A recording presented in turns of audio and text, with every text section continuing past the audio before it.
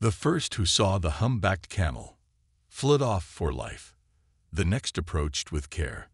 The third with tyrant rope did boldly dare the desert wanderer to trammel.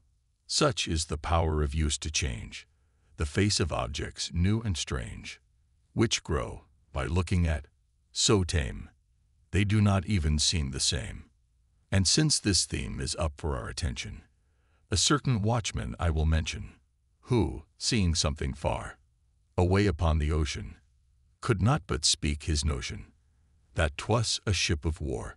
Some minutes more had passed, a bomb-ketch 'twas without a sail, and then a boat, and then a bale, and floating sticks of wood at last. Full many things on earth, I wot, will claim this tale, and well they may.